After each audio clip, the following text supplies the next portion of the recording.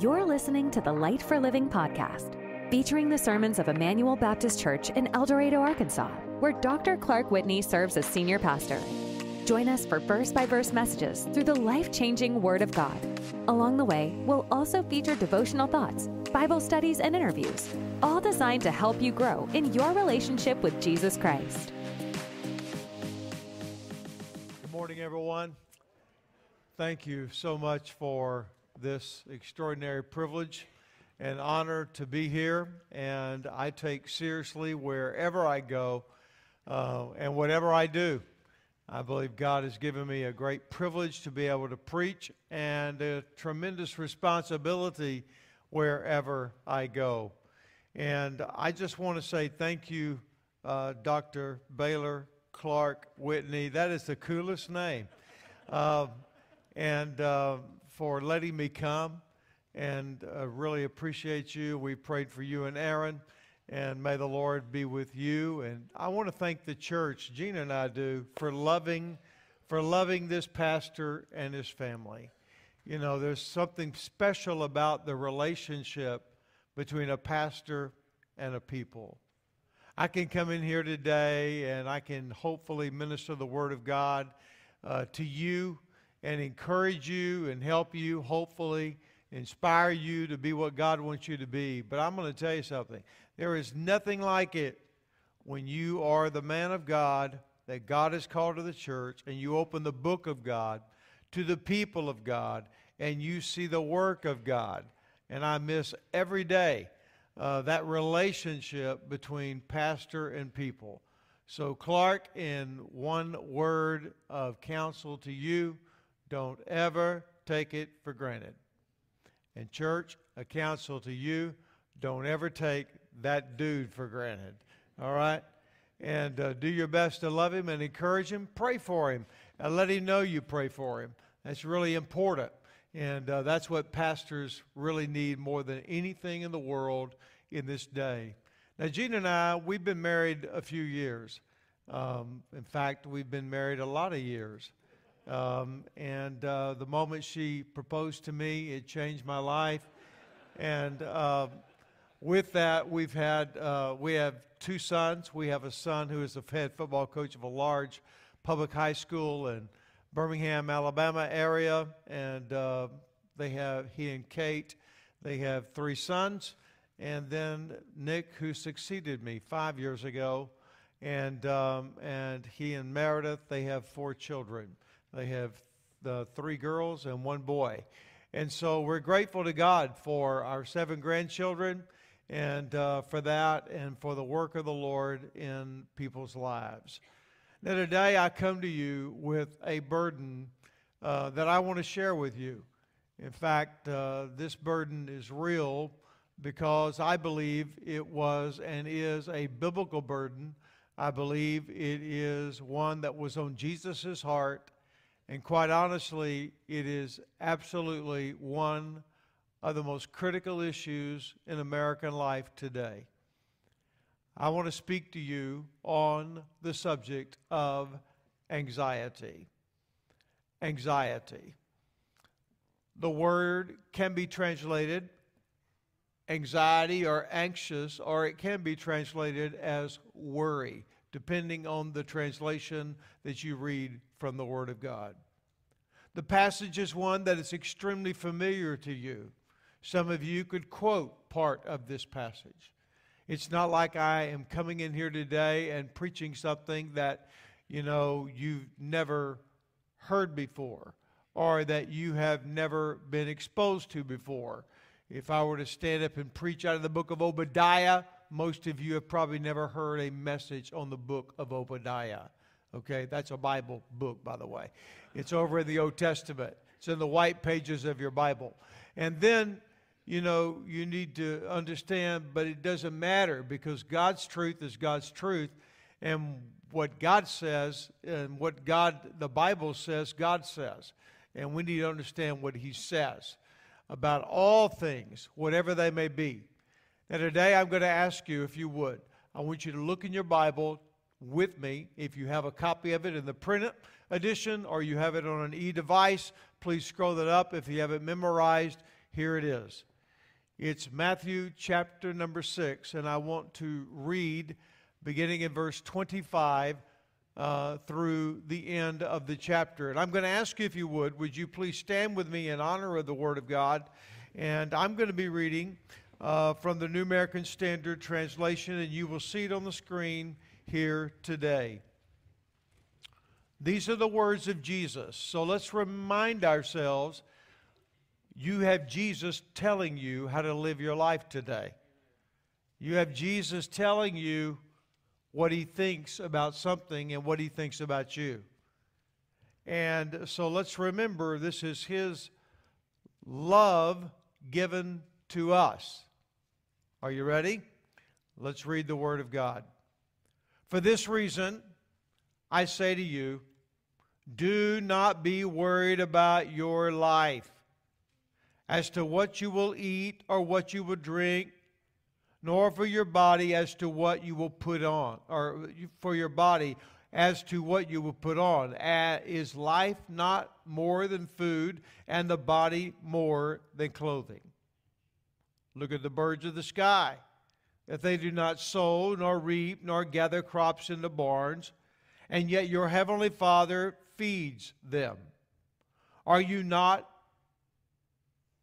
much more important than they? And which of you, by worrying, can add a single day to his life's span? And why are you worried about clothing?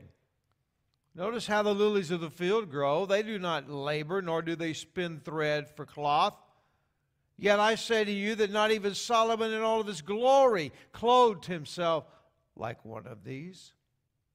But if God so clothes the grass of the field, which is alive today and tomorrow is thrown into the furnace, will he not much more clothe you, you of little faith? What a powerful word. Do not worry, then, saying, what are we to eat? What are we to drink? Or what are we to wear for clothing? For the Gentiles eagerly seek all these things. For your heavenly Father knows that you need all these things. But seek first his kingdom and his righteousness, and all these things will be provided to you. So do not worry about tomorrow, for tomorrow will worry about itself. Each day has enough trouble of its own. Father, we have just read the Word of the living God. Would you please make it live in our lives today in a way like we have never looked at it before, thought about it before, and may the Word just be the Word today. This is God's Word, the infallible Word, the truthful Word, the Word that has absolutely no error at all. And whether someone is watching online today or whether someone is in this building with us, we pray for the moving of the Holy Spirit upon our lives. And we ask all of this in the powerful name of Jesus our Lord. Amen. You may be seated. Johns Hopkins Medicine estimates that some 26% of all adults 18 years and older have a diagnosable mental disorder. These may be anxiety disorders, they say, as well as matters such as depression, addiction, substance abuse, and many more. Now, the entire mental health awareness repeatedly is telling us here in the United States, and I'm sure it's true around the world. It is telling us that the mental health crisis in America is deeply concerning for adults, but as much as well for children and teenagers. Now, years ago, decades ago, even Dr. Charles W. Mayo of the famous Mayo Clinic said, and I quote, "Worry affects the circulation, the heart, the glands, the whole nervous system, and profoundly affects health. I have never known a man who died from overwork, but many who died of worry." You know, when you look in the Bible and you read this word anxiety or worry, when you look at it in a Greek New Testament, the word that is mentioned there is what we would call a compound word. Now, a compound word, even in our language, is what? It is the compounding of two words made into one, okay? Now, I want you to notice something here today, because I want to break this down for you, because to me it is something that is usually completely ignored when somebody preaches on this subject. The first Greek word is the word merizo. It means to divide. And the second word is the word nous. And it means the mind. So I want you to listen very carefully to me. Anytime you worry or anytime you have anxiety and get anxious in your life, you are dividing the mind. That's what Jesus said. Of all the words that Jesus said, he talked about that. That word is only used 17 times in the New Testament, and interesting, in the 10 verses I read a moment ago, that word is used 6 of those 17 times. The next time you have somebody tell you that the Bible is no longer relevant, you need to say, "Really? You really believe what you're saying?" And they're going to say, "Yes, I really believe what I'm saying." Well, then why does Jesus literally speak in the greatest sermon ever preached, ever written, called the Sermon on the Mount, and he speaks about one of the top issues in American life today, over 2,000 years ago? Now, folks, that's pretty phenomenal when you think about it. So don't you ever think the Bible is irrelevant and it has no place, because it does. You see, any time in your life you are thinking and pondering about today's challenges and simultaneously worrying about tomorrow's problems, you drain your energy. Have you ever noticed that? It wears you out. It just wears you out. Well, you know why that wears you out? Because you're dividing your mind. Part of you is here and part of you is there. Just like Jesus said. You know, in recent days, it was a few weeks ago, I just really felt led deeply to go into this passage on my own and act like I had never preached it, never taught it, never read it, and just say, "Okay, what is God saying?" There's something here that Jesus wanted us to get. And so I cleared the decks. And folks, I could have stood up and preached this without one lick of study, okay? But I decided, you know what? There's something here Jesus wants us to hear. And it's only because I've already done it so many times. But I'm not doing it anymore like I used to do it. Because God gave me great insight just a few weeks ago about this. And it's because I took a deep, deep dive in the text to let the text be the text. Listen, for all of you that are Bible teachers in here, remember this. Let the Bible be the Bible. Let what God says, let it be said. And the point of the text should be the point of your lesson or the point of your message. You understand? So that's what we're going to do today. We're just going to let the Bible be the Bible, and I want to show you what Jesus says.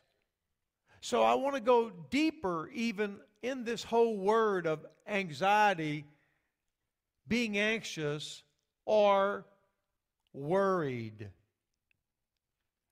Let me share with you a few things. For example, that word means to be drawn into different directions. To draw into different directions. Some of you, when you were children or teenagers, most adults don't do this anymore because we think we're too cool. But, you know, you used to play tug of war. You remember tug of war game? All right? You're being drawn in different directions, and whoever can bring their group over, they win. You got it? All right? Let me give you a word picture, never to forget. Worry and anxiety is like you being drawn into different directions. And let me give you the word picture. With tug of war, there's a rope. With you, you are the rope. You're the one being pulled in different directions. The dividing of the mind. And also to distract you. That's what anxiety does. It distracts you. It also distracts the heart from the true object of life. I mean, if God has a purpose for us, when we are so caught up in the moment and in the worry and the fret and the anxiety of all that, then we're going to miss God's purpose. We're going to miss what the Lord wills for us to do that day because we are totally being, run by the moment, which is so easy to occur in all of our lives. But it also means to be swayed by care. Mainly concern for ourselves is what it means. We're drawn by ourselves alone. And we become so concerned for ourselves, what do? We're striving after all these things Jesus talked about. Your body, what you wear, what you're going to eat, what you're going to do. And they draw you aside again and again and again. So when you become anxious or you become worried, there is a high price that we pay when we do this. And here's the price tag. It is a price to pay mentally and physically and spiritually and emotionally and relationally. That's why anxiety can literally take it out of your life and make you not what God wants you to be. In the 1800s, there was a man, some of you may have read before about him. His name was George Mueller. Mueller had a remarkable life. He lived almost the entire 18th series there. Quite a remarkable man. Mueller cared for over 10,000 orphans. Wow. In the 1800s.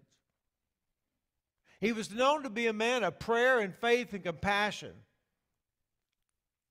But not only did he care for over 10,000 orphans, he also established 117 schools that educated over 120,000 children in Christian education. Now, why do I mention Mueller? Because Mueller was known to be a great man of faith. Listen to what he said and wrote in his journal. And I quote, "The beginning of anxiety is the end of faith. And the beginning of true faith is the end of anxiety. In other words, the moment you start to worry, faith goes out the door. Did you hear me? And yet, the moment you exhibit faith, because faith has an object, and the object is who? Jesus Christ. The object is God Himself, what God says.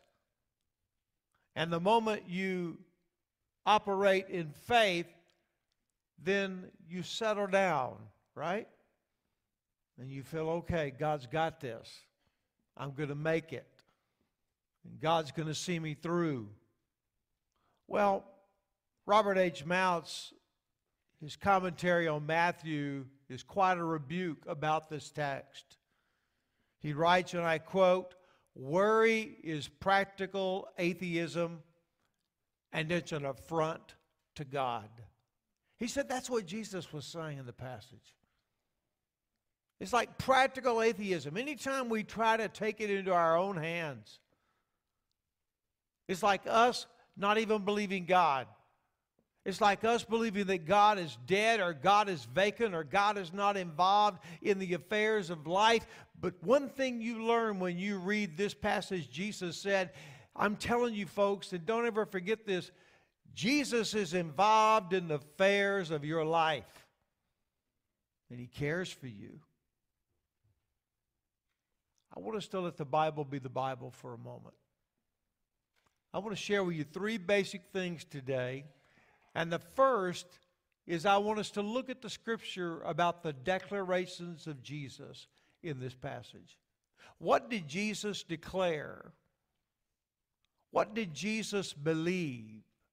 What were the realities that Jesus laid out before us?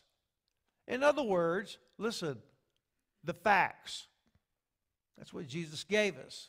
He gave us the facts. Because what God says, God means. Because God is faithful. God does not change. He changes people, but He doesn't change. He's the same yesterday, today, and forever. Correct? So with this, what did Jesus say? Now, I'm not going to put these declarations on the screen for you because some of you would wear yourself out trying to get them done. But I am going to encourage you to look at your Bible.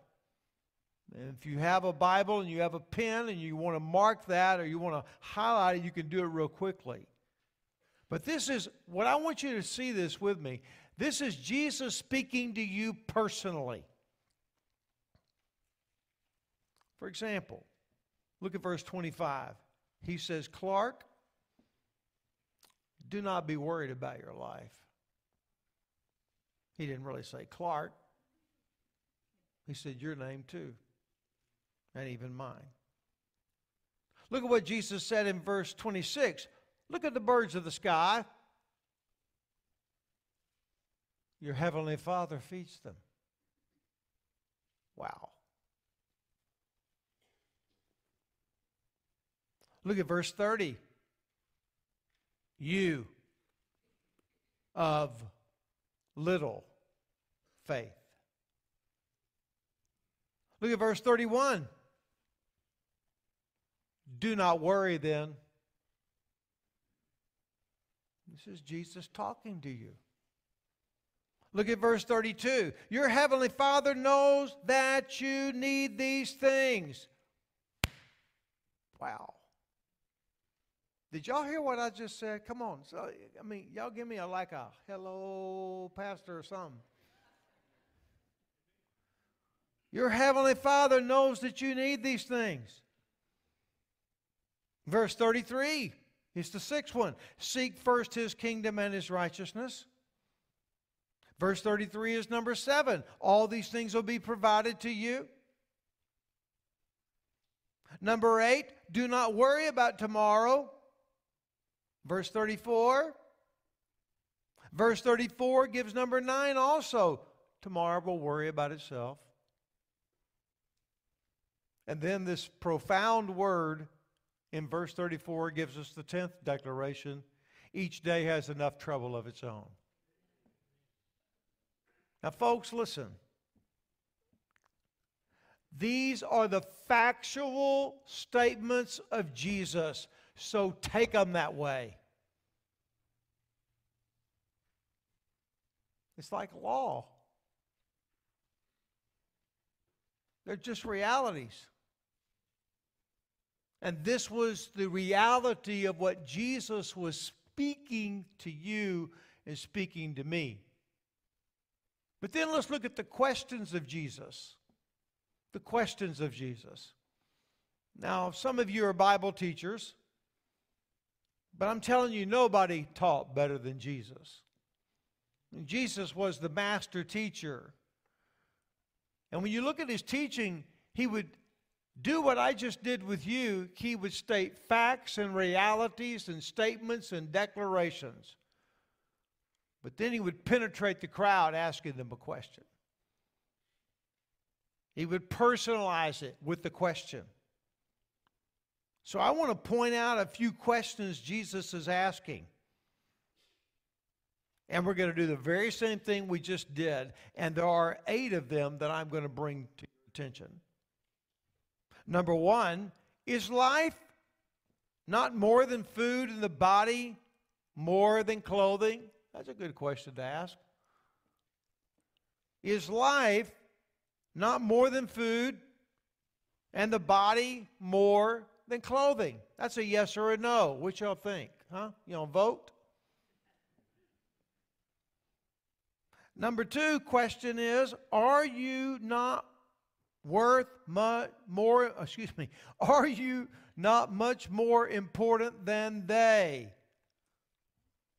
That's what Jesus asked. It's over in verse number 26, when he was referring to the way God is taking care of the birds and God is feeding the birds. And then Jesus says, now that you look at those birds and you see what I'm doing with them, are you not much more important than they?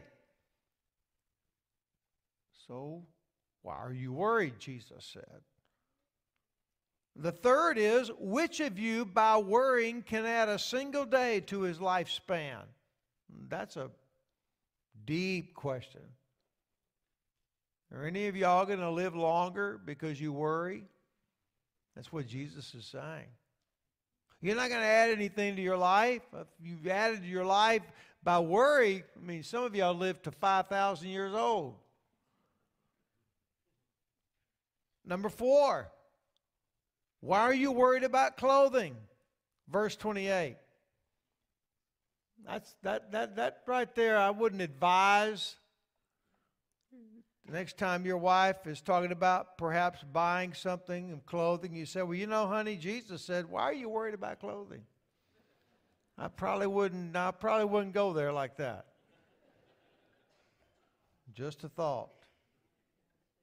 Look at number 5. If God so clothes the grass of the field, will he not much more clothe you? Man, what a powerful statement. Look at verse 31, number 6. What are we to eat? You realize what the first question will be when some of your families get in the car, don't you?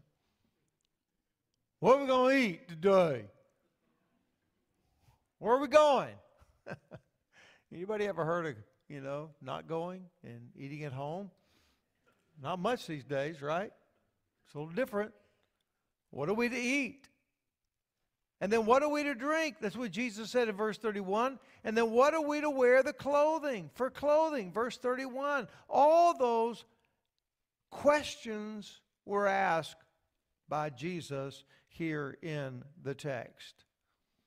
So let's bring it to closure.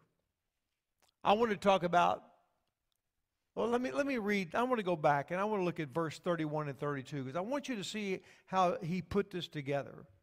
He said, verse 31, do not worry then, saying, what are we to eat, what are we to drink, and what are we to wear for clothing? For the Gentiles, those that don't know, that do not follow God, they eagerly seek after all these things, for your heavenly Father knows that you need all these things. Wow, what a word. So let's talk about the recommendations of Jesus to overcome anxiety or worry. What are the recommendations of Jesus? What would he say? What does this passage teach us about this? I'm going to just highlight 3 of those real quickly. Recommendation number 1, Jesus said if you want to overcome worry and deal with it in your life day by day, how does that happen? I think what Jesus is saying to us is this: Jesus first in your life. Jesus first in your life. But seek ye first. That's what Jesus said. His kingdom and his righteousness. In other words, you seek him and you live like him and you be like him and you think like him. And Jesus is trying to move his people to think like him, like kingdom people. So Jesus first in your life, rather than all the things Jesus talked about. No matter whether it's food or drink or clothing or other matters. In other words, God wants you to understand the most important thing you can do to overcome these things of worry and anxiety is to seek Jesus first every day of your life. He wants to be first, period. That's what he wants. And he's the secret to that. When I was a young boy preacher, I got to know and spent some time. In fact, I spoke on some of his conferences with him. A man by the name of Bill Bright. Bill Bright was a major leader in Christianity for decades. Bill Bright was a layman. God put the university campuses of America on his heart. He started what was called Campus Crusade for Christ, which is now Cru. Well, he would teach again and again about the importance of Jesus being first in your life and Jesus being the center of your life. Now, I want to just quickly tell you what he would say to you if he were here with you today. He said, listen, now there are basically 3 kinds of people in this room today. And he would say, I'm going to describe your life by a circle. A circle. And in every one of our circles in our lives, there is a throne. A throne. Now, we don't think a lot like thrones, but you follow what I'm saying? A throne. And he said the real defining thing about each one of these 3 kinds of people is relating to that throne. In fact, he would address the first people saying, in your life, you're on the throne. You are ruling and reigning your life. You're in charge of your life. And when I look for Jesus in your life, Jesus is not in your life. He's way over here. You barely pay him any attention at all. And maybe not even recognize him. But that's the first kind of person here today. There are people in this room today. Jesus is not in your life. You run your life. You're on the throne of your life. You're in control of your life. You are determining your life. I want to tell you that is not God's will for your life. God wants you to put Christ first in your life and receive Christ in your life today. The second kind of person would be the person who is still on the throne of their life, but there's somebody else I notice in the circle, and that is Jesus. He is at least in your life. The problem is he's over here looking at your life, and you're still on the throne. You know what Paul would call that, don't you? The Apostle Paul. He would call that a carnal Christian over in chapter 3 of 1 Corinthians 3. That's what he would call it. And there are many of us here today. That's exactly what we are many days of our lives. We run our lives. Jesus is in our life. We know when we met Christ. We can tell you about when we met Christ. And that's important. But you know what? we're not letting him run it. In other words, he's not being given the authority in our life to be the Lord of our life, the quarterback of our life. And then he would say there's a third person here today, and that third person is a person where Jesus Christ is on the throne of your life. And it's your life, and you're in it, but you're not in charge of it, and you know it. So I ask you today, I wonder how many of you today, Christ is not in your life, way out there. You know who he is, you've heard about him, you know a little bit about it, or maybe you don't have a clue. Well, I want to tell you today, you need to come to know Jesus Christ as Lord and Savior. And how many of you are like that? I hope you'll come today and receive Christ. I wonder how many of us today need to really get our act together relating to this whole anxiety and worry thing when we understand there's not a shot we have if we're running our own lives. We don't have a shot. We got to yield to the lordship of Jesus Christ. We need him on the throne of our life, not ourselves. Seek Jesus first in your life. There's a second recommendation I believe Jesus would give us. Believe in God's providential care. Believe in God's providential care. That's very, very important. Because when you look at this, that means that God is involved in your life. Do y'all believe God is involved in your life? He is sovereign. I believe God's involved in America. I believe he's involved in every country of the world. I believe he's involved in the world. I believe he's involved in your life and my life. And he really cares for us. But because we believe this, we are convinced that God does provide and does care for us. We may not understand everything that ever happens in our lives. That doesn't mean we have all the answers in our lives. That's not what that means. But one thing I know is that God really does care for me. Do y'all know that today? And when everybody else walks out, he walks in. And he's always there, today and forever. So I need to seek Jesus first in my life. In June, in this past June, about 3 or 4 months ago, we released a new book that the Lord gave me called Day by Day and Night by Night. It's a 365-day devotional book for people like you and people like me. You know, I learned a lot since then about talking to people about it who have been doing it, businessmen, teenagers, college students, people out here in real life, people like me that supplement it every day. But one of the things that I've learned in all this is that, you know, people need God's voice in their life. And one of the greatest ways they can create consistency in their life is to have a devotional book somewhat like this. And many of you have done this for years. I mean, I've read through the Bible every year for probably 30 plus years. All right? At least once.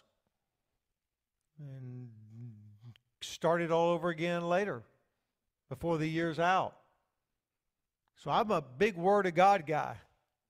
But I still read Oswald Chambers' My Utmost for His Highest every day. And now I read mine in case somebody asks me about what do you mean here. Okay? So my point is that, you know, if you're looking for something that gets you at least consistent in putting Jesus first, that's what a devotional can do for you. Some of you live fast. You think you don't have any time more than for that. Well, hey, 3 to 5 minutes is a great place to begin consistency. You can get it Anywhere you buy books, you can order it. You can get it in 24 hours and just start the day you get it. But I want you to notice we have to put Jesus first, believe in God's providential care, and I want you to hear this third one because this one is key. Give your worries to God. Give your worries to God. You see, when you live under the lordship of Jesus Christ, it is a daily experience that you give your worries to God. The only way you're ever going to be free from anxiety or free from worry is that you will release those worries day by day and night by night. You're releasing them to God every day. Why do you give them to Him? Because He's sufficient. 1 Peter chapter 5 verse 7 says, give all your worries and cares to God, for He cares about you. Do you believe that today? Either He does or He doesn't. Either that is a truth or that is a lie. Which one is it? Philippians chapter 4 verse 6. Do not be anxious about anything, but in everything, by prayer and pleading with thanksgiving, let your requests be made known to God. That's why I am a big, big, big believer on having a prayer list in your life, keeping that prayer list up to date in your life, because I'm telling you, that's how you give your worries to God every day. That's it. You remind yourself of what's on your heart, and you talk to God about them, and you leave them in God's hands. So give your worries to God. Give your requests. Give your concerns. In other words, if you don't give them to Him, you're going to carry them, and therefore you will live worried because you are dividing your mind. Are you with me, folks? There is a better way. I think that's what Jesus is really telling us. You can live this way, but I got a better way. You put me first in your life. You trust my care in your life. If I can take care of the birds, dude, you're nothing. I mean, y'all think about that. If you're out driving today or walking or running or doing something, you think about all the birds and you watch them fly here, go there. And just think to yourself, you know what? Jesus takes care of every one of them. That's what He said. Again, either He does or He doesn't. Does He? And if He can do that, how much more can I take care of you? Oh, you of little faith. But I tell you what, this verse here, I'm about to lay out here, when you think about anxiety and you think about worry, this is like Jesus giving a drop the mic moment. And it's a verse that many of you have heard many, many times. John 14:1.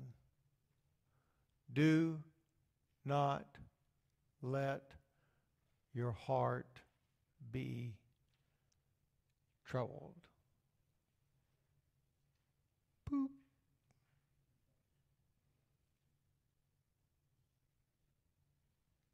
That's what Jesus said. Is Jesus on the throne of your life? Is He in your life? If you have never, ever given your life to Christ, give your life to Christ today. You may not remember the day or the hour that you gave your life to Christ, but I'll tell you one thing, you can know you're saved, and you can know that you know that you know. You'll never forget the place you gave your life to Christ. What was your place where you gave your life to Christ? You'll never forget it if you did it. But if you haven't done it, make this your place to give your life to Christ. If you want to come today to give your life to Jesus, I hope that you will come and share that with some of our staff team that will be here at the front. If you're here today and you're visiting this church, or you're searching for a church home, I'm telling you, come and be a part of this fellowship. If you have a prayer need today, come and let these folks pray for you. Or maybe some of you just said, man, I just need to give my own worries to God. I don't want to tell anybody. You don't need to tell anybody. Tell Jesus. Then listen, come here today and just kneel here at the front, or just come and stand and just give it to Jesus today. And if there's someone here today that God is calling into the ministry of missions or into ministry, I hope you will give that worry to God and come and let us pray for you today. Whatever the need, you come. Will you do it? Our heads are bowed, our eyes are closed. If you want to receive Christ as your Lord and Savior today, you want to go to heaven when you die, whether you're watching online or whether you're in this room with me today, would you just pray this, meaning this in your heart today? And we believe Jesus will come in your life. Say to Him right now, whisper it in your heart. Just say, Dear Jesus, I know I'm a sinner. I know that you died on the cross for my sins. I turn from my sins today, and I open my heart.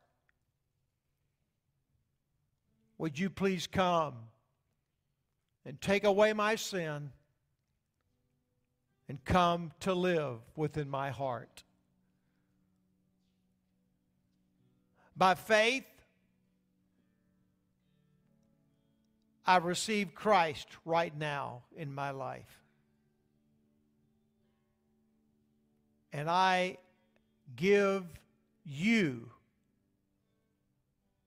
Jesus, first in my life. My friend, if you prayed that with us or you wished you had, I hope that you will come in just a moment, along with all the others who might want to come to pray about something, to talk to God about something in your life. Don't wait. Don't hesitate.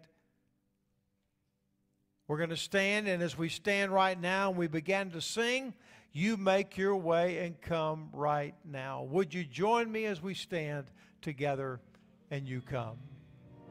Thank you for joining us today. If you've enjoyed this episode, please subscribe and share with a friend. We hope you'll tune back in next time to the Light for Living podcast.